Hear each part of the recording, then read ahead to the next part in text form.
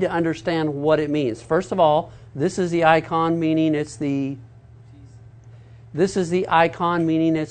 tool, and that icon over there indicates it's the switch. So we need to know what those icons mean so that as we begin to use the tool, it makes sense. Let's use our clickers. Let's use brain now.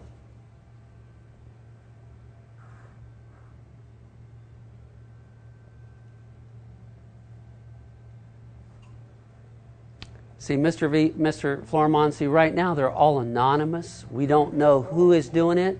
But see, they don't realize that I can build a roster with each one of their little names so that when they click, we see who was, see, we're going to put some pressure on this thing.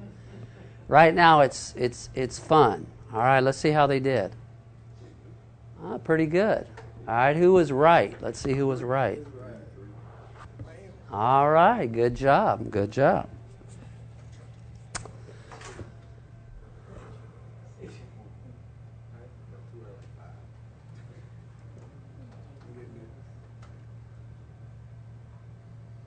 I think I am trying to think if I stopped here.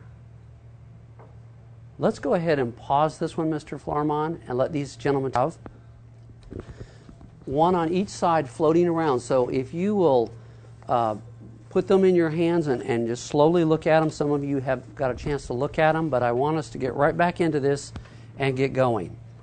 I've already had Mr. Florimond's young men in here, and so they've caught up to where you are, so let's go ahead and get started. Everybody have a clicker? Cool.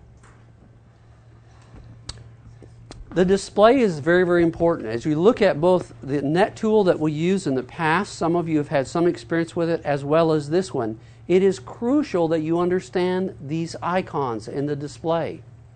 A couple things you want to hear right away is that this shows you link speed between the speed between the PC and the tool and the switch.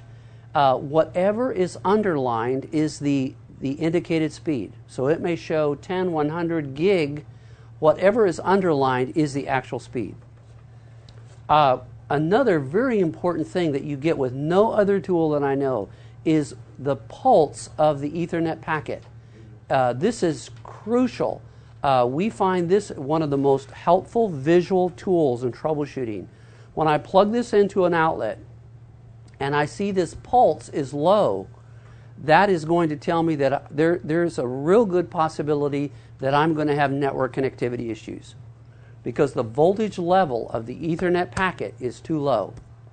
This also shows me transmit and receive pairs, the wires that I'm using to transmit and receive. So I'm transmitting on 1 and 2, I'm receiving on wires 3 and 4. So these are all very, very important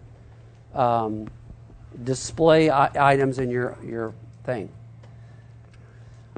Full duplex and half duplex. So as I look at my display, I need to recognize, is this connection full duplex or half duplex? Okay?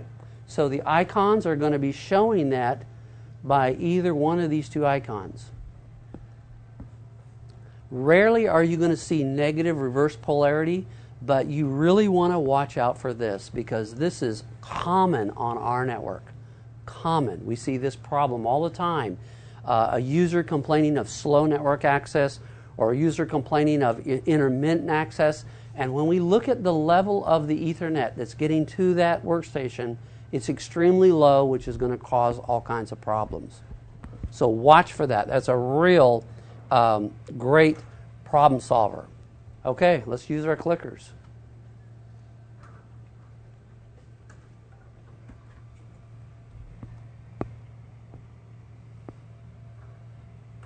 Are we good?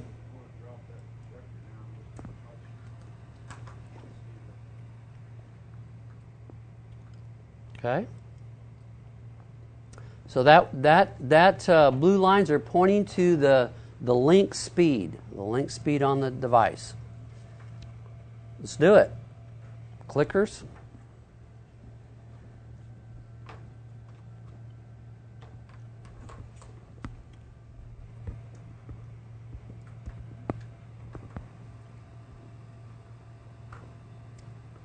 Some of you had a rough Monday. Okay.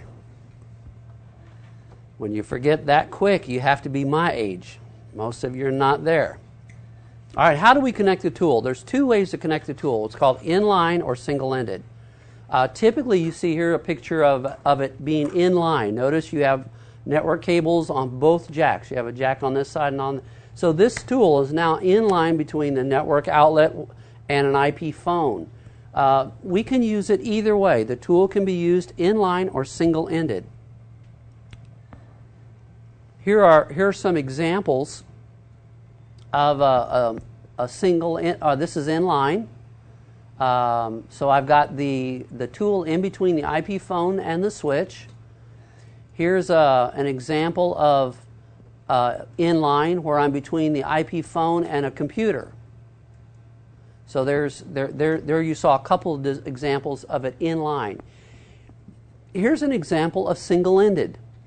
I'm plugged directly into the switch. For example, if I took the tool and popped into one of these outlets right here, that would represent exactly what I'm showing here. I'm plugged right into the switch. I can also take this and plug it right into a network card on a PC. So I can use it single-ended or inline. And you can see by the menu here, I am definitely what? Single-ended. You see two icons and that's it. So I'm single-ended.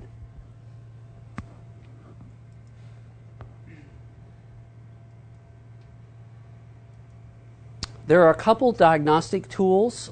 Supposedly, Fluke is promoting the product as, do you have a problem with your network? Use your navigation buttons, bring it down to the NetProve category, hit the select key, and stand back and watch. Now, how well that really works, we haven't tested that one yet. But according to Fluke, it's going to go out and find your domain controllers, your DNS servers, your routers, Exchange servers if you had them, and identify them and determine what the problem is. So this is yet to be proven, but this is great sales literature. Okay, but that's what that's for, NetProve. You can go ahead and look at diagnostics. NetProve has additional diagnostics, and you can even create categories. So you can create a category of key devices such as your router, your DNS control, your domain controller, your Win server, and you can actually you can test things based by categories. You can also upload information up to your desktop and download information from your desktop to the tool. You can identify devices by IP or DNS name. For example, a lot of times when I am trying to determine does a machine is not acting correctly on the network. So I can use the NetProve to ping the router. Does it see the router? Yes. Does it see the server that is attempting to run the application off of? Yes or no. So I can do those types of tests with this tool.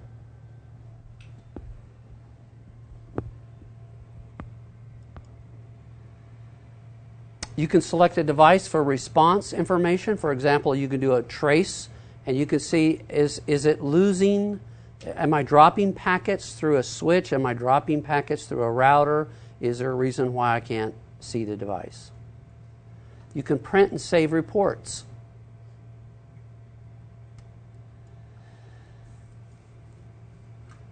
This is inline testing. This is an example of inline testing. We can do up to 1 gigabit of speed testing. And you'll notice a display, you can actually see the 1 gig. Here you can actually see the white light is lit. The 1 gig is underlined, so we're actually doing a 1 gig inline test right here. Cool? In the last presentation I did, we were talking about we're submitting the PO for the network upgrade. That network upgrade has been submitted. We will be seeing right now our biggest trouble is finding the right power and plug for a 6,000 VA UPS that has to be installed in the MDF. So this Friday we're going to have an engineer come in and he's going to look at the MDF because the plug and the electrical circuit that we have now will not work with that 6,000 VA UPS that has to work for that new equipment and gear. So once that is established, you're going to actually use this tool on a real 1 gig circuit. That will be cool. All of you will have 100 megabits to your desktop. Cool? Yeah, it is cool. Now you can drill down with a menu using the select keys. You can see by using the select keys you can go and move the icon up or down. In other words, by using the navigation buttons you can move this highlighted up and down. If you want to look at key devices, then you hit select, and that's how you use the tool. It's pretty easy to use once you get your hands on it. All of you will actually have a lab that will require you to use it. So there's the switch. You need to know those icons, the tool, and the PC. As you move the highlight, you can actually move the navigation buttons and move the highlight to the tool.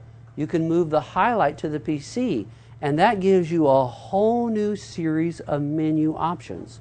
For example, I really want to look at the switch to see what's wrong with the switch. So I would move with the navigation, I would move the highlight over to the switch and then hit select, and I get a whole bunch of menus that tell me more about the switch. This is something that our network tool did not do. So here you see that I've selected the switch, and you can see that I am looking at a gigabit connection. I am looking at a 2950 Cisco switch. There is the actual model number, and I even can tell you what VLAN that I'm on. So this is a much more powerful tool than we had in the past.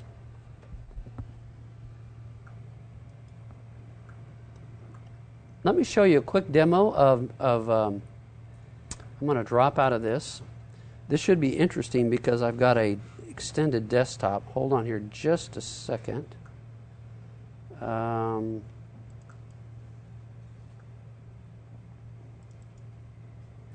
got to figure out how to get that over there to you.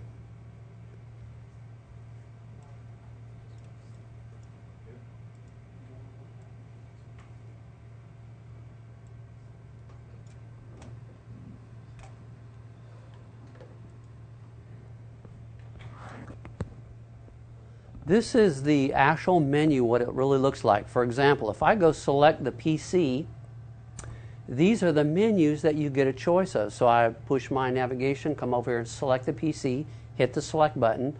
I can look at link. I can look at the actual speed, how many pairs, the voltage level, polarity, full duplex, half duplex. I can then go down further and look at how many frames, how many packets, how many jabbers, anything I want to know about that PC. And I can just go on and on and on. If I select the switch, I can look at more about the actual physical connection to the switch. Then I can look at the switch itself. How many packets, how many broadcasts, how many multicasts. Then I can actually go down further into the switch and even pull more information about the switch itself. And notice, I'm never left where I'm at. I'm using the switch to do the integration of all the devices. I can also select the tool and dig further down into settings and options and things of that nature. Scroll that screen down. I can. So it's very powerful, a lot more menus, a lot more options in this tool than we had in the past.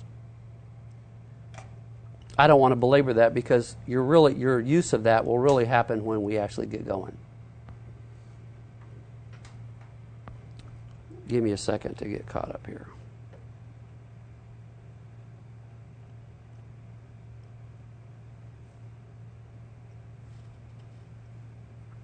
Look at key devices on the network.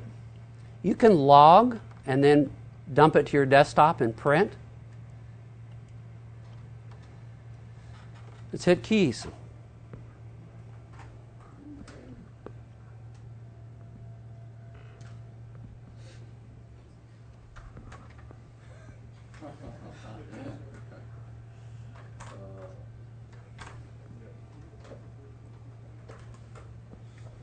Are we ready?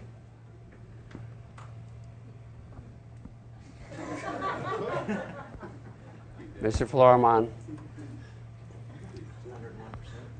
what can I say?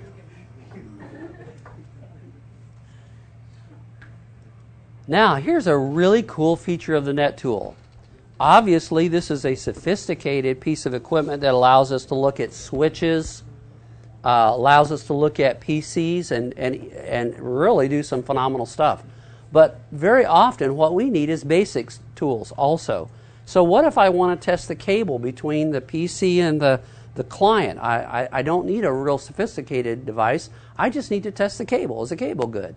Or is the cable good from this outlet all the way through the roof and through the cable harness and back into the closet? Is that cable good? This tool will also do that.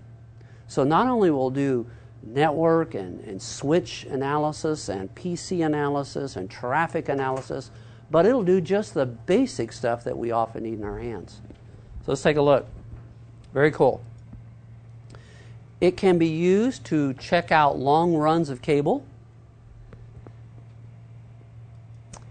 It can ring out cables to test, is the cable good or bad throughout the long run back to the IDF or MDF, and those are the closets where our network gear is. We can set up the tool to use as a powerful ringing tool, ring out the wire. It also can be used as a simple cable test. So I can pop in a cable on this side, pop in the other cable on this side, and actually will show me how the cable is wired. Isn't that cool? So just very, very handy. Just one tool, cable tester, will allow me to test the runs of cables that I'm testing, test the PC, the NIC, the wire, everything. You can also add a termination, so it will allow you to test the cable over long distances. And it will tell you if a wire is open, where it's opened at, how long the cable is. So it's a great tool. So with one tool, you can pretty much do what you want to do. You can even test cable length. How long is the cable? For example, if you're testing a real bad connectivity issue, let's say a laptop, and you're doing your investigation and you're realizing that the network closet is a long way away, and you're wondering, I wonder if some cable guy ran more than 90 meters. 90 meters is max. 90 meters is max. But the cable guy said, you know what, I've got to run one more outlet way over here. Let me just keep on going. They'll never know. Well, now the client connected to that outlet box, which is now run way beyond 90 meters, which is the Cat 5 limitation, no more than 90 meters. Now it's, 150 meters. Now this client is acting up and going crazy, and you test the wire and you realize your cable's way too long.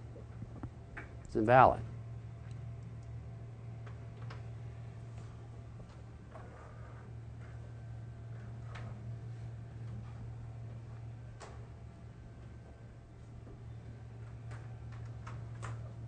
Are we good? Mr. Florimon, based on this answer, we'll see whether we're going to get one of these for Christmas presents or not. What do you think? Definitely. You think?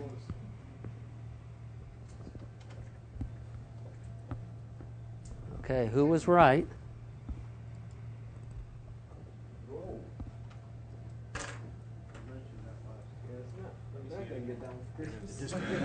Discounted price also.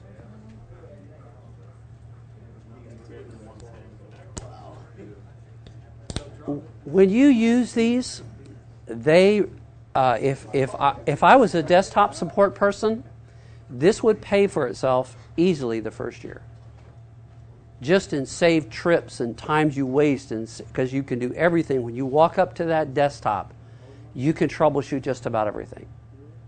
Cable, network connectivity, the switch, their NIC, everything. You can see, is there a problem? Everything can be troubleshoot with this one device. One of my students got hired at the city of Orlando, and he'd been exposed to the older tool, which was called the Net tool. You saw it in the first picture. He worked for the city of Orlando for about a year, and he came back to me and he said I have convinced my supervisor, because IT people are aware that these tools are out there, but they usually say they're just too expensive. He talked to his supervisor and said, if we have this tool, the 10 techs that were out there, he said, if we could get one of these tools, he said, I am convinced we're going to save so much money over the long haul when we purchase these that the return on investment will be within a year on every tool that we purchase. And he convinced the supervisor to buy one or two to test, and he was able to get one of them. And he came back and said, within a month, they bought every one of them. It was saving so much time. It was saving them so much time, and they were able to resolve problems right then the first time so often that they went and purchased every single tech one of those.